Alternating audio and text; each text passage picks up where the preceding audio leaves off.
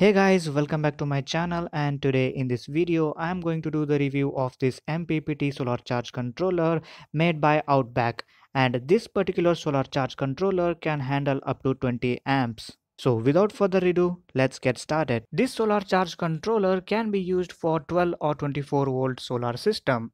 For 12 volt system, this solar charge controller can handle up to 300 watt of solar panels, and for 24 volt system, this solar charge controller can handle up to 600 watt of solar panels. So as you can see here, the model number is SCC-MPPT20, which means solar charge controller capable of MPPT functionality, which can handle up to 20 amps. And also we have 3 LED indicators.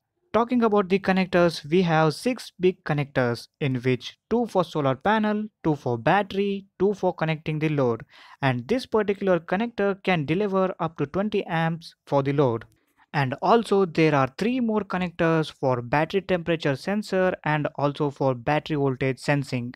For the real-time data monitoring and data logging, this solar charge controller has a data communication port. And please do note that you are not supposed to connect this solar charge controller directly to your laptop or to your router via the LAN cable. Doing so may damage this solar charge controller. To read the data from your solar charge controller, you require a SCOM to USB device. Through this device, you can program the solar charge controller according to your requirements. For example, you can set bulk absorption float values for your batteries, or even you can control the load according to your requirement through this SCOM to USB device. As you can see here, we have got 4 dip switches. The first switch is for night or dusk to dawn mode. If you turn this switch on, night or dusk to dawn mode will be activated, and if you want your load to be turned on all the time, leave this dip switch in off position. The next switch is for battery selection. If you have flooded lead acid battery, this switch should be turned on, and if you are having a wall regulated lead acid battery, leave this switch in off position.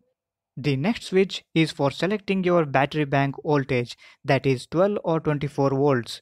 If this particular switch is in on position, then the solar charge controller will work in 24 volts configuration, and if this particular switch is turned off, it will automatically select 12 or 24 volts depending upon your battery bank. Talking about the last dip switch, which is manual reset. If you make any changes to these 3 dip switches, you need to momentarily turn on and off this manual reset switch in order to save the changes. So now let's have a quick look inside this solar charge controller.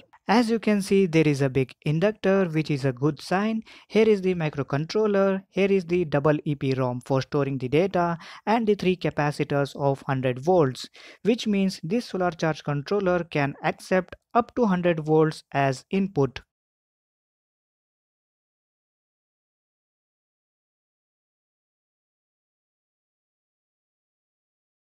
So as you can see here, I have connected the solar charge controller to the solar panels, and also I have connected the SCOM to USB for monitoring the data. So the power coming from the solar panel is 17.8 volts at 5.4 amps, and the power going into the battery bank is 13.8 volts at 6.8 amps, which is quite good. So talking about the price, this particular solar charge controller is available for $85 or 5,500 rupees.